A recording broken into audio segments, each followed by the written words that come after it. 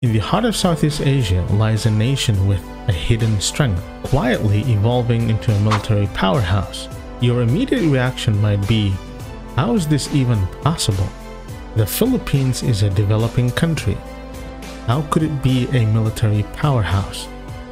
But don't worry, I'll explain everything. The Philippines unfortunately doesn't get much attention in the media, especially when it comes to its military. So it's understandable if you doubt the idea of it becoming a military superpower. You probably hear about the Philippines when there is news about the South China Sea conflict. A military superpower is a nation that possesses significant military capabilities and influence on a global scale. These countries typically have extensive military budgets, advanced technologies, large standing armies, and the ability to project power far beyond their own borders. They often play crucial roles in international conflicts, peacekeeping operations, and global security initiatives.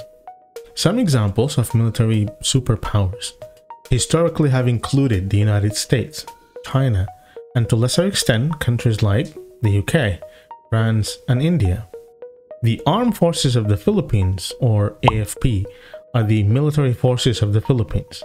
It consists of three main service branches: the Army, the Air Force, and the Navy. The President of the Philippines is the Commander-in-Chief of the AFP and forms military policy with the Department of National Defense, an executive department acting as the principal organ by which military policy is carried out, while the Chief of Staff of the Armed Forces of the Philippines serves as the overall commander and the highest ranking officer in the AFP.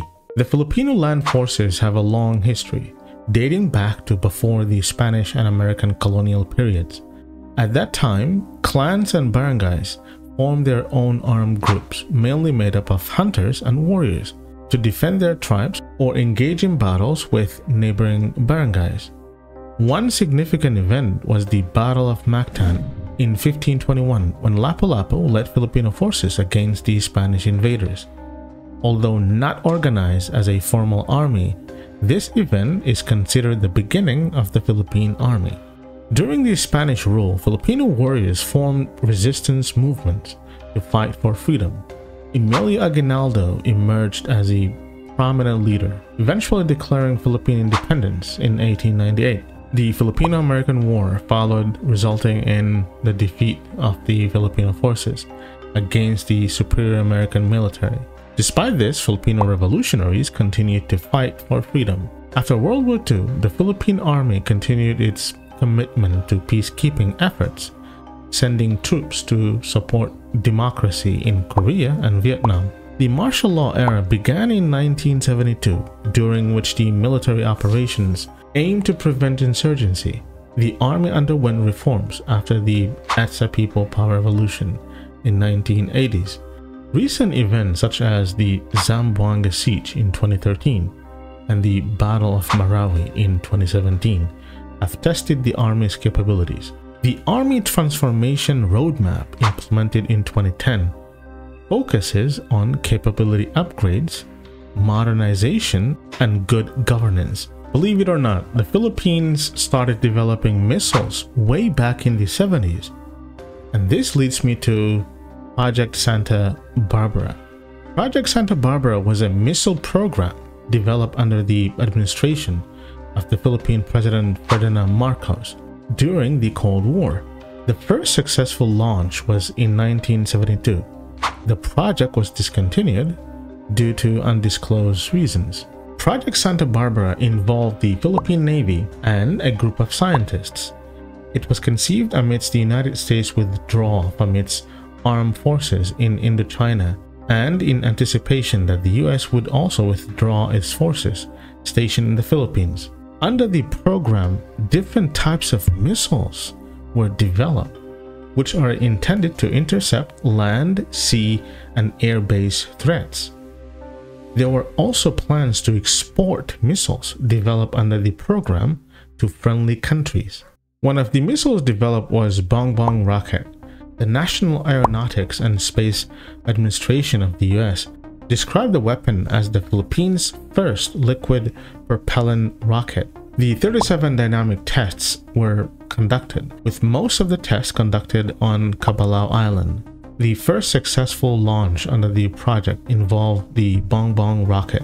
The Philippine government has given the green light to a revamped military upgrade plan named Horizon 3, which will involve spending up to 60 billion USD over the next decade. Approved by President Ferdinand Marcos Jr., Horizon 3 marks the final phase of a three-part modernization effort that began in 2013, driven by tensions in the South China Sea. Under this plan, Manila aims to increase its acquisition of modern weapons and equipment to enhance its defense capabilities against emerging threats. The Philippine defense market's growth heavily relies on the ongoing modernization program of the Armed Forces of the Philippines, which began in 2012 and is expected to continue until 2040. Furthermore, the Philippines is the largest recipient of U.S. grant assistance or defense in the Pacific region, receiving approximately 50 million USD annually for purchasing defense equipment and services. While the US is a significant supplier of defense equipment to the Philippines, it faces tough competition from countries like Israel, South Korea, Turkey, Italy, Spain, France, and Germany. Army Transformation Roadmap 2040. The Army Transformation Roadmap, or ATR, which was officially launched in 2010, is the embodiment of the Philippine Army's aspiration to transform itself into a world-class army that serves the Filipino people and secures the land. It's an 18-year strategic plan with reform initiatives intended to set a strategic direction for the Philippine Army to achieve its vision of becoming a world-class army. So, how is the Philippines planning to become a military superpower? The Philippine military is planning to boost its modernization efforts by buying new and advanced equipment. This to make sure that it's ready to handle different security threats and protect the country's borders.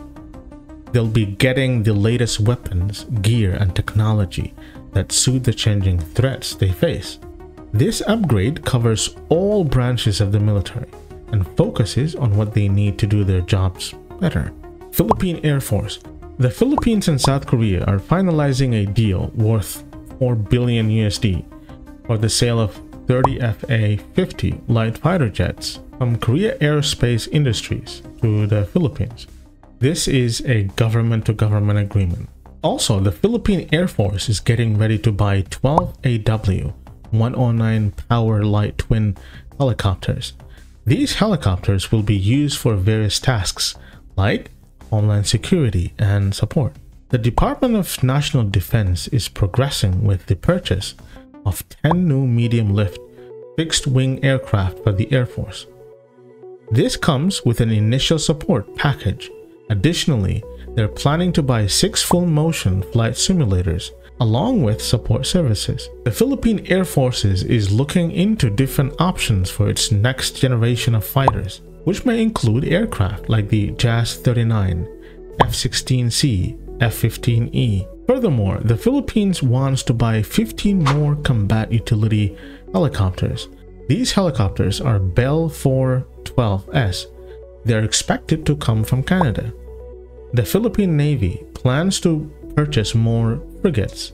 The Jose Rizal and Antonio Luna are 2 multi-role frigates acquired from South Korea. The Philippine Navy will purchase additional 6 frigates by 2040. These frigates are equipped with advanced sensors, weapon systems, and communication suits. These frigates are capable of conducting anti-air, anti-surface, and anti-submarine warfare operations. Features include surface-to-air missiles, anti-ship missiles, torpedoes, and a variety of naval guns. Corvettes. The Jacinto class and Del Pilar class corvettes serves as the backbone of the Philippine Navy's surface fleet. These vessels are versatile platforms used for patrol, surveillance, and maritime interdiction operations.